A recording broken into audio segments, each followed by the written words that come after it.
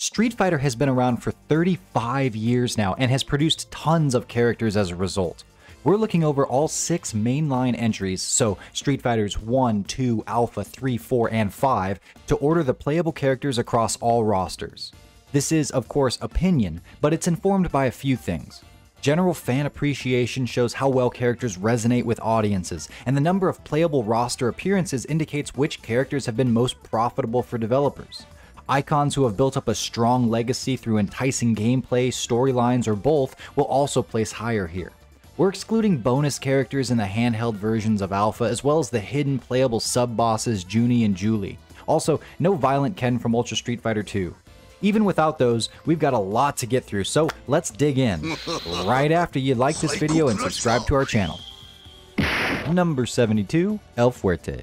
El Fuerte is a chef who is absolutely terrible at cooking. Outside of his uninteresting and relatively pathetic lore, where he's basically the butt of the joke, El Fuerte acts and maneuvers like virtually no other Street Fighter character to date. Some would go as far as to say that he really doesn't fit into the world of Street Fighter gameplay in general, but that's just me and a bunch of other people.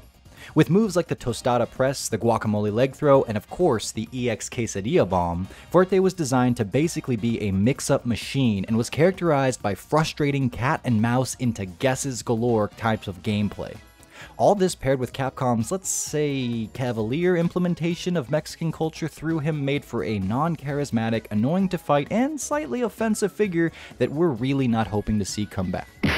Number 71, Sodom. Another butt-of-the-joke character. At first appearance, Sodom looks formidable enough, but when you find out that the Mad Gear boss is a massive fan of Japanese culture to the point that he himself identifies as a native Japanese person and yet cannot speak the language, as most of all his dialogue is incorrectly and comically translated phrases between Japanese and English, he becomes pretty hard to root for. We'd say there's a reason he hasn't been on a playable roster in over 20 years. Number 70, Fong. Fong had a lot of potential upon his Street Fighter V debut, but it never really was realized. His damage over time poison gameplay mechanic is cool in theory, but it always proved to be wildly underwhelming, for obvious fear that buffing it could quickly make it too overpowered. He's never really been a strong character tier-wise, nor a very intuitive one. People didn't really seem to love playing him, and they certainly didn't love playing against him. 69. Necalli. Necalli had even more potential than Fong, with a diverse and powerful moveset paired with an interesting Aztec design. The community was excited to hear how this ancient warrior with potential ties to the origins of Satsui no Hado might influence the overarching story, but we never really got anything from that. Necalli gets his ass kicked a bunch of times in the story and then just recedes back into the shadows. Despite being an apparent poster boy for Street Fighter V, Necalli tripped at the starting line and never recovered. 68. Remy. A bit of a Street Fighter 3 stand-in for Guile or Nash, Remy is a kind of whiny, nihilistic character who, get this, hates people who fight, which makes him hard to identify with in a Street Fighter game. He never really stood out in terms of in-game abilities, and he obviously shops at Hot Topics, so 68th. 67. Necro. Remember when everyone was like, hey, instead of Blanca or Dalsum, I'd really like to see what had happened if those two had a freakish mutant baby? Well, we don't either, but apparently Capcom did because we got Necro in Street Fighter 3 Second Impact, and then never again. 66. 12. 12 is a generic sci-fi shapeshifter blob with almost no personality. Now this could become an interesting character if Capcom developed him, but they didn't. He can become some interesting objects and moves in some interesting ways, but that's about it in terms of his allure. 65. Hakan. The Turkish oil wrestler popped up in Street Fighter 4 and never really went anywhere. His visual design is kind of perplexing, and he did have a cool Evo moment when Infiltration counterpicked with him in top 8, but otherwise he was kind of a dud. His wife, on the other hand. 64. Falk. Capcom has made so many clone body for Bison characters, and this is the most recent one, so it's already hard to get behind her. Falk is fairly bland in both the visual design and in her moveset, and failed to make much of a splash at all in Street Fighter V. 63. Ed. Hey, another Bison clone body. Ed was decently interesting before his release, as he was a Psycho Power-infused kid whose relationship with Balrog actually gave the boxer some humanizing qualities, but when he was released, Capcom threw most all that out the window and made him a ridiculously buff Shadaloo soldier with abilities that were kind of frustrating to fight against, but also weren't all that good, so Ed might come back, but we wouldn't be too sad if he never did. 62. Sean. Some people kind of like Sean and do want to see him come back. He was a legit Shoto in Second Impact when he made his debut, but Capcom nerfed him so badly in Third Strike that he's widely remembered now as a joke character. Maybe he'll get another shot in Street Fighter 6 here some 25 years later, but honestly at this point, people would probably be more excited to see his sister Laura than him. 61. Oni. Oni is a non-canonical imagining of what would happen if Akuma achieved his goal of actually becoming a demon. He's definitely cool and has some interesting evolutions to more traditional Shoto attacks, but people seem to really be content with Akuma. Oni could come back perhaps if the story actually went in this direction, but his first and only appearance thus far was kinda lackluster. 60. Lucia. I think she was better than people gave her credit for during her Street Fighter V debut, but after being deemed too weak for the amount of work she had to put in, Lucia's fire died out fairly quickly, and I don't know that she ever made enough of an impact to come back. It would be cool if she did though. 59. DeCapri. Speaking of not getting much time in the spotlight, DeCapri was the final character to be revealed for Ultra Street Fighter IV and really didn't live up to the hype that preceded her unveiling. She has an interesting kit that does a decent job at separating her from Cammy, of whom she's a bit of a clone, but DeCapri had kind of a meh first go around. I'd say we may see her back someday, and again, that would be fine. 58. Luke. Street Fighter V's final character and Street Fighter VI's protagonist, Luke, has a lot to prove. His ridiculously overpowered abilities have tragically thrown a bit of a wet blanket on Street Fighter V's final days, and the community is waiting to be impressed by him in Street Fighter VI. 57. Adon. Adon is okay. I don't feel like there are a ton of Adon fans. He's had a few moments in the competitive spotlight because of GamerBee, but as a character, he's never really been that appealing. He's kind of an inept antagonist jobber whose high-pitched voice can come across as a little bit annoying, and Capcom should probably bring him out every third game or so at most. 56. Abel. Street Fighter IV's protagonist. His Ultra 1 was soulless, his Ultra 2 was brainless, and his personality was non-existent. Abel's footsie and grappling playstyle could be somewhat frustrating as he forced a lot of hard read situations, but the character had some undeniably hype moments in competitive play and could be a ton of fun to watch. 55. Rufus. The first officially fat Street Fighter character, Rufus was widely designed around off-putting American stereotypes and thus became one of the more hated Street Fighter characters in general. Pros like Justin Wong and Ricky Ortiz showed off very versatile tournament gameplay that was definitely fun to watch, and as many of us say that we hate Rufus, there's an odd Street Fighter charm about him that makes us interested in what a second appearance might look like. 54. Birdie. A Street Fighter 1 character who used to be white, Birdie has been playable on 2 rosters including Alpha and Street Fighter V. He's kind of a big bully when it comes to playing, having deceptively good footsies for a bigger body and trap moves with skewed senses of risk and reward balance. We've seen a decent amount of player interest in and expression through Birdie, but he's not a ton of people's favorite. 53. Abigail. Physically the largest Street Fighter character, Abigail is a somewhat unique experience as he takes brawling and tank-like play to a whole new level. Capcom ran into some balance issues as he wreaked havoc online and on tournaments in Season 3 of Street Fighter V, but has since toned him down.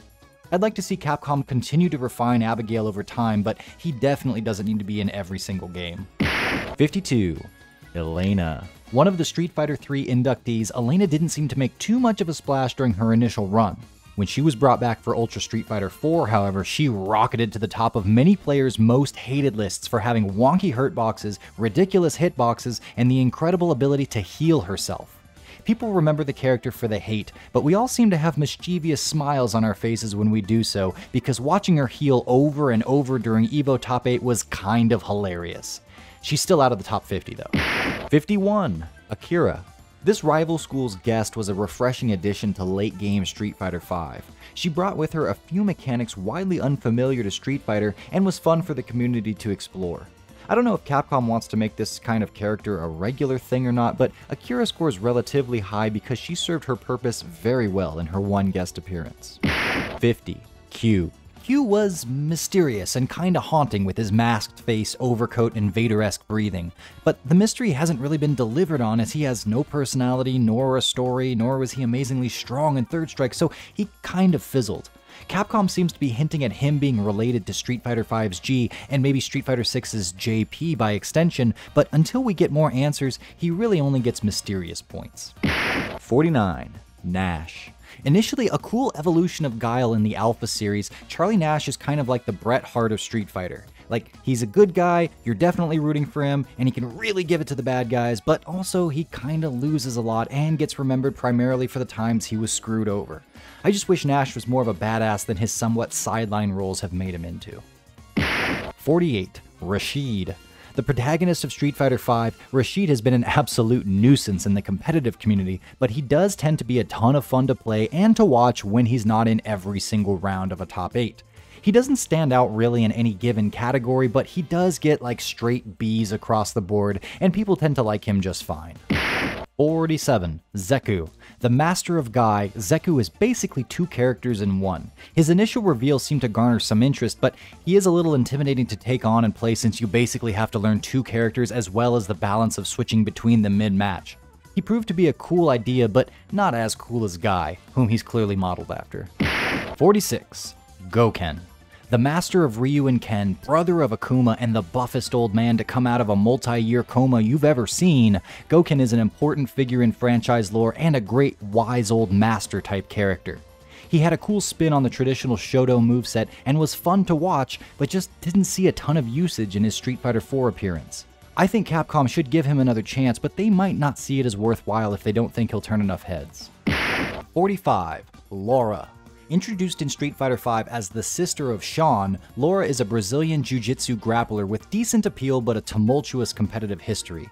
Balancing her has proven fairly difficult as her V-trigger based play has always been a little top-heavy, but we'd expect to see her come back with a bit of reworking as she was decently well received. 44. Gil.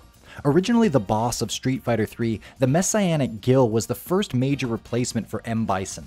Visually stunning and with a memorable moveset, Gil's official playable appearance in Street Fighter V certainly didn't do his godlike design justice, but he's always been an interesting character. 43. Gen. Another Street Fighter I opponent first playable in Street Fighter Alpha, Gen has a great story as an old martial arts assassin struggling with leukemia.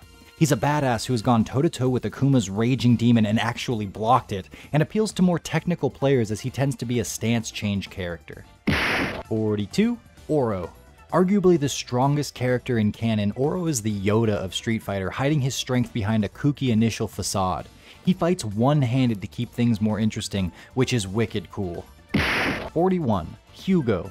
Previously the biggest body in Street Fighter, Hugo Andor is an Andre the Giant inspired character from Street Fighter III.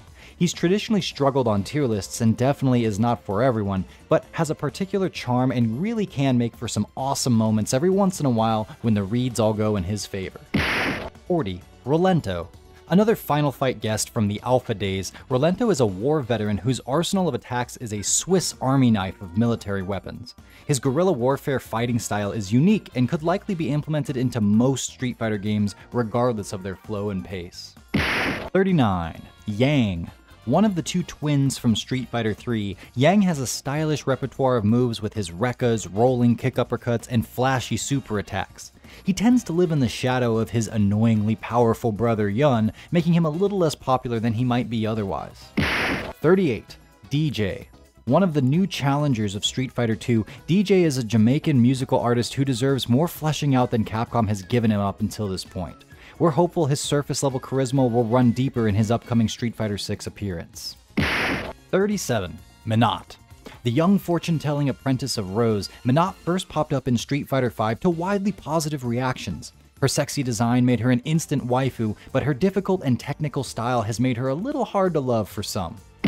36. Blanca. Blanca is probably the most unique original world warrior, and holds a certain status simply for being part of the OG Street Fighter crew. That said, he's long been seen as a troll character who isn't particularly strong but is almost always annoying to fight against, and we'd like to see him taken a little more seriously at some point. 35. R. Mika. A bubbly wrestler whose strongest fighting asset very well may be her butt, Mika is always lovable outside of the ring. Inside, she's proven somewhat problematic as a character who has been hard to balance correctly, but we have faith that Capcom will bring her back and do a better job in the future. 34. Colleen. Secretary for Gil up until her playable debut in Street Fighter V, Colleen took a little while for fans to warm to. She hit a stride, however, and has proven fun to play, interesting to watch, plays an important role in the overarching story, and threatens to be a potential roster regular moving forward. 33. G. G popped up in Season 3 of Street Fighter V as an undeniably interesting addition to the game's story. He's a mysterious good guy who all but certain looks to be hiding bad guy intentions. His level-up gameplay, though at first ridiculously balanced thanks to V-Trigger, surely has room to be refined, and we'd hope to see what developers come up with for him in later titles. Number 32. T-Hawk. Another one of Street Fighter II's new challengers, T-Hawk comes across as a naturally charismatic Native American warrior. Now, despite how much people want to like this character, his inability to get very high up on tier charts holds him back from creeping up higher on this list. 31. Dan. Street Fighter's official joke character, Dan has fit into his role fairly perfectly over the handful of roster appearances he's made. The perfect blend of prideful, bad, ignorant, and somehow still lovable, Dan may be the best joke character in all of fighting games. 30. C. Viper. Viper will probably continue to climb this kind of list once she comes back for a second playable appearance, but the sexy secret spy mom did really well in her first go-around in Street Fighter IV. Her playstyle was crazy hype, if a little more technical and Marvel vs. Capcom-y than it should have been, but we look forward to seeing her further fleshed out, and hopefully soon. 29. Seth.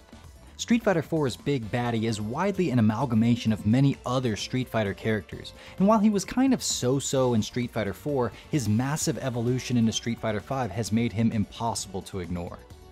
28. Karen. Despite being a ridiculously rich schoolgirl, Karen doesn't fall into the overly dumb and entitled stereotype that you might expect. She pairs her endless cash flow with formidable fighting skills, a strong intellect, and leadership qualities that make her very easy to root for. 27. Makoto. A young karate fighter first playable in Street Fighter III, Makoto doesn't tend to woo with elaborate visuals, but instead impresses fans with intense fighting abilities that you just can't help but physically react to. 26. Yun. Yang's twin from Street Fighter III, Yun has been a top-tier nightmare for many competitive players in both Street Fighter III and Street Fighter IV. That said, his prominence is undeniable and has earned him a lot of momentum, be it for better or worse, over his 2 playable appearances. 25. Urien. Gil's power-hungry brother was a unique addition to Third Strike and an extremely strong top tier in Street Fighter V. His Aegis Reflector is unlike most any other attack in the franchise, and his powerful personality is naturally attractive to many. 24. Dudley. This classy British boxer just oozes charisma. A Street Fighter III alternative to the exceptionally unclassy boxer Balrog, Dudley is known for being incredibly hyped to watch and satisfying to land hits with. As such, we're all but expecting him to return to the playable realm soon. 23. Guy. He's a badass ninja who wears Nikes and fights with quick strikes and sky-high suplexes. If Capcom used him more, he'd probably grow into an even greater character, but alas, he's been having to take back seats to the likes of Zeku in SF5, and now seemingly Kimberly in SF6. 22. Evil Ryu. First playable back in Alpha 2, Evil Ryu was a non-canonical character until his official story debut as Kage in Street Fighter V. He had some absolutely stellar competitive showings in Street Fighter IV, giving him a few more points than he otherwise would have had. 21. Rose. The Psychic Fortune Teller has made 3 playable appearances, including in Alpha, Street Fighter IV, and Street Fighter V. She's definitely had annoyingly strong abilities over the years, but her power, personality, and unconventional fighting style have more than made up for those. 20. Alex. The Hulk Hogan-inspired protagonist of Street Fighter III has never been that good of a character tier-wise, but Alex maintains an incredibly strong and somewhat mysterious appreciation from fans. From being painfully underpowered to having backwards legs, it seems no matter what Capcom throws at Alex, the people will still love him. 19. Poison. It took her forever to get her first playable appearance in Ultra Street Fighter IV, but Poison has been a fan favorite for quite some time. She's sexy, controversial, and has an interesting fighting style, which all adds up to a character we think we'll be seeing more often than not moving forward.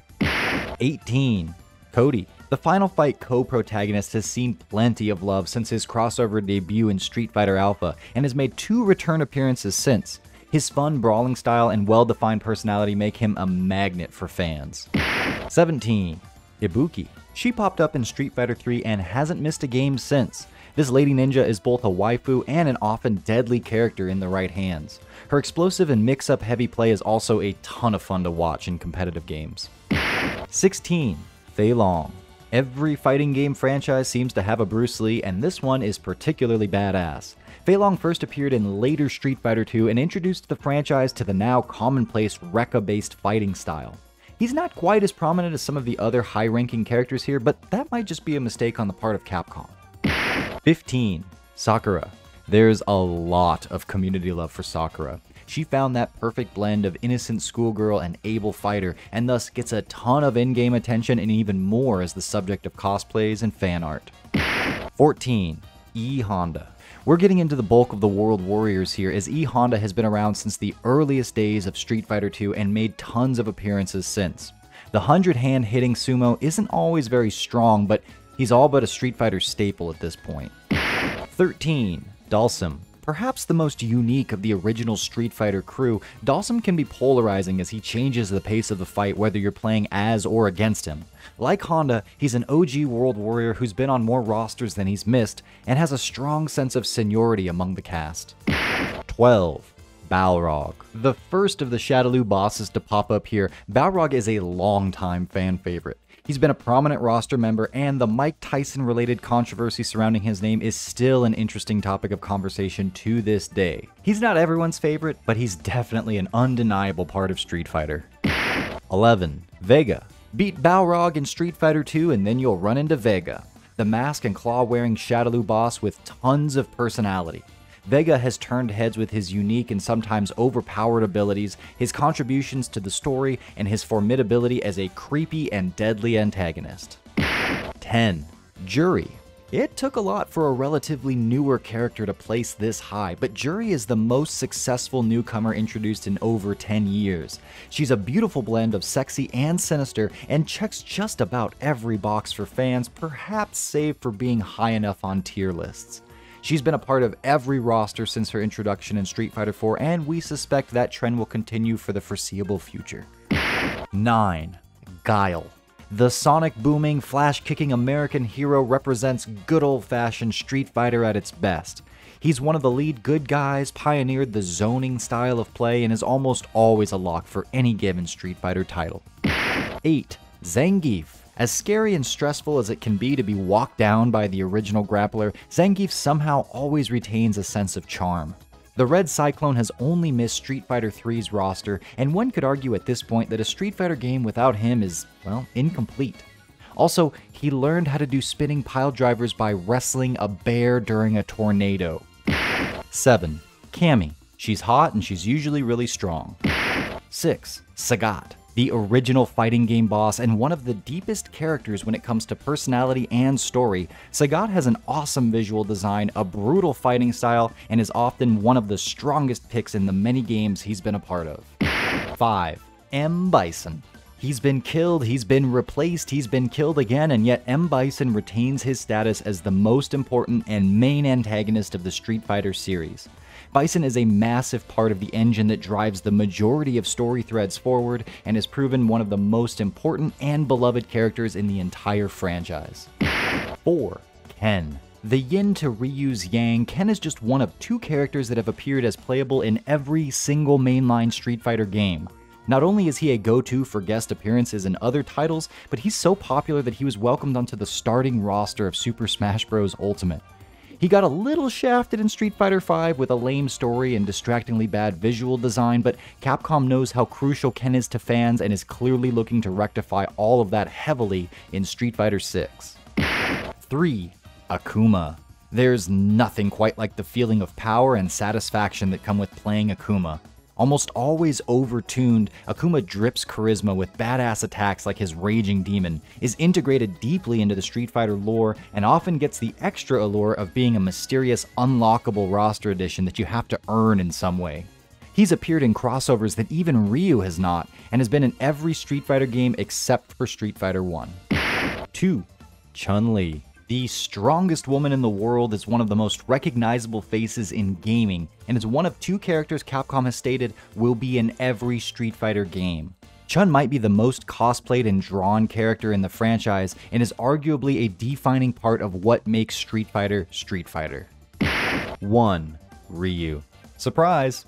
It's just objectively not Street Fighter without Ryu. This is the franchise poster boy, and he's clearly had more time invested into him by developers than anyone else. He's not the flashiest, but he's routinely the most commonly used character.